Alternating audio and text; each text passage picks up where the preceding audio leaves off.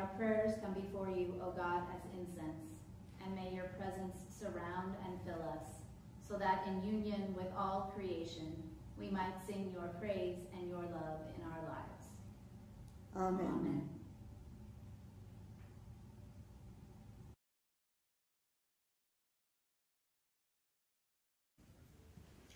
So welcome back to our Advent worships. This is the fourth week now, and the word for this fourth week is peace.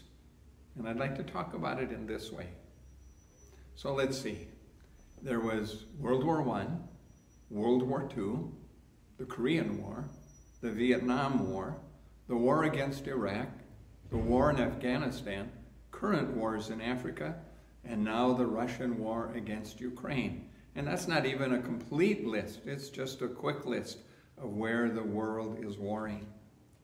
That biblical promise of a time of peace, a time when war will be no more, doesn't that seem like it's almost a far-fetched and distant dream?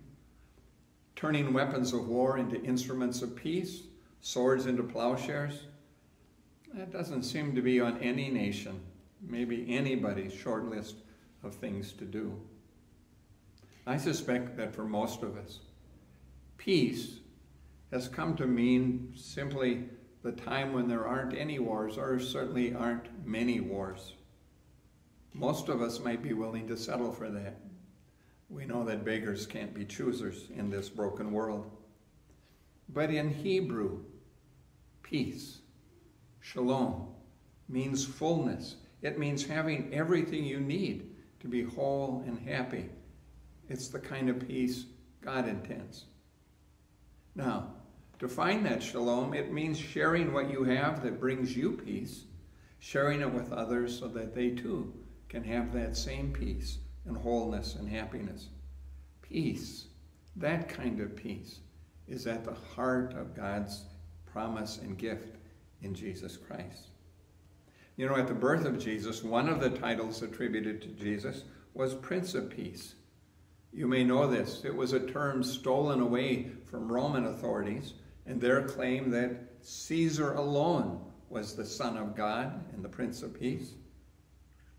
That claim, Jesus as Prince of Peace, would prove to be a radical claim for Roman leadership, and it set them against Jesus throughout his ministry.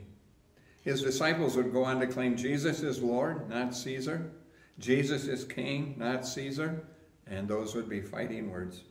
But it's as the Prince of Peace that Jesus' ministry seems to focus and embrace. When you read the Jesus stories, you'll discover that Jesus talked about that peace in two distinct and contradictory ways.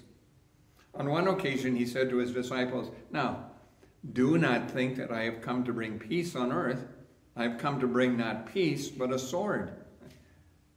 And then a bit later, the last time that he was with his disciples at a meal, Jesus said to them, "Now, peace I leave you, my peace I give you." So here's how I think we handle that contradiction.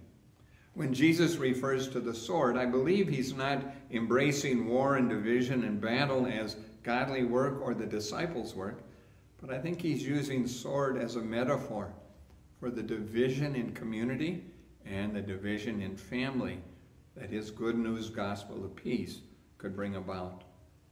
Then and now, Jesus' way is not the world's way. Some will continue to seek power and peace through division, through battle, but I think what Jesus is driving at is that his followers will embrace nonviolence, a laying down of warfare, a giving up on seeking the world's way of power. It seems to me that this contradiction in what Jesus says seems resolved when we see that for Jesus, peace doesn't mean the absence of struggle.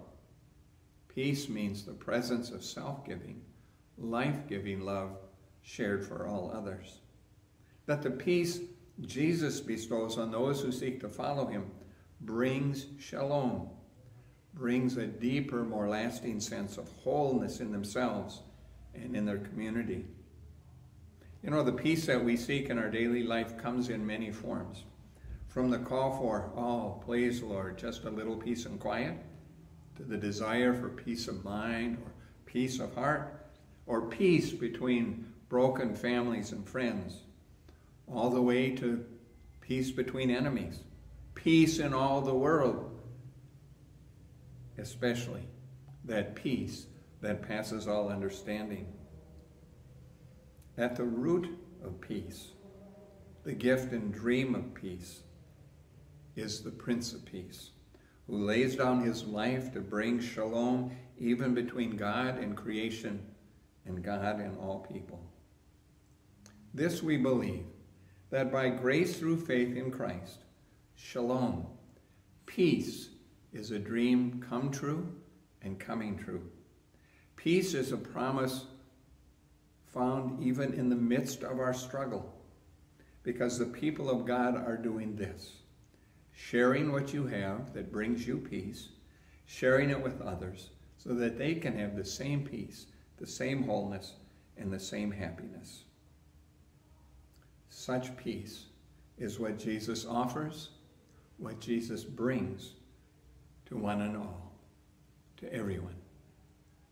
Shalom. Amen.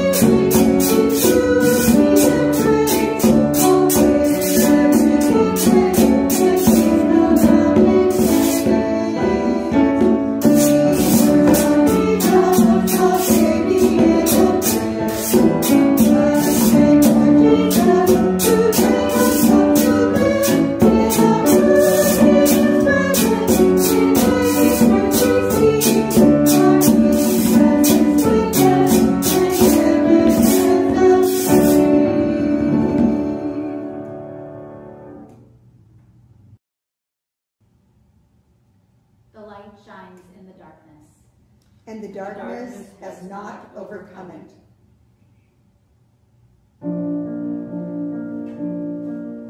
An angel went from God to a town called Nazareth, to a woman whose name was Mary.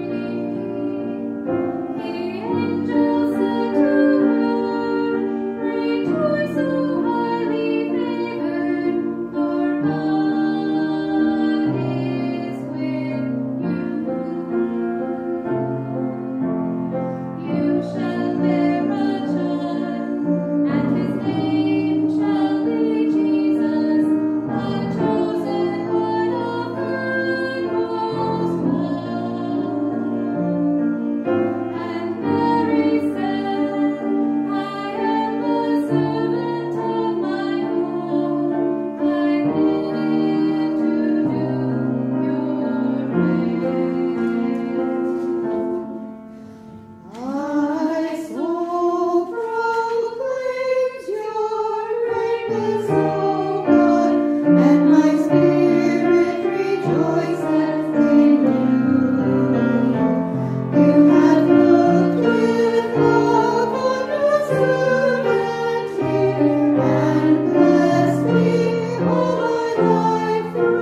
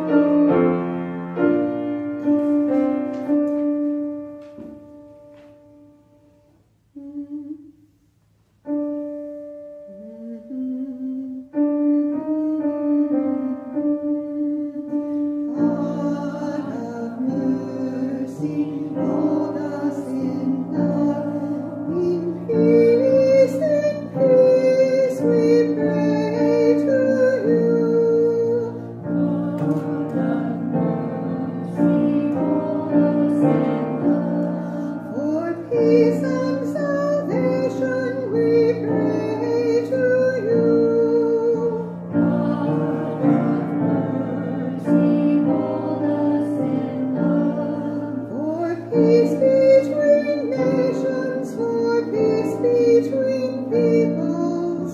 God of mercy, hold us in love. For we who are gathered to worship and praise you.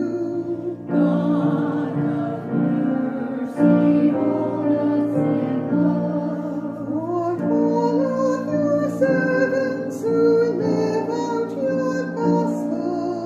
God of mercy, hold us in love. For all those who govern, that justice might guide them. God of mercy, hold us in love. For all those who labor in service to others. God of mercy, hold us in love. And weather that nourishes all of creation. God of mercy, hold us in love. Keep watch on our loved ones and keep us from danger. God of mercy, hold us in love. For all the beloved who rest in your mercy. God of mercy, hold us in love. Help us, comfort us all of our days. Keep us, hold us, gracious God.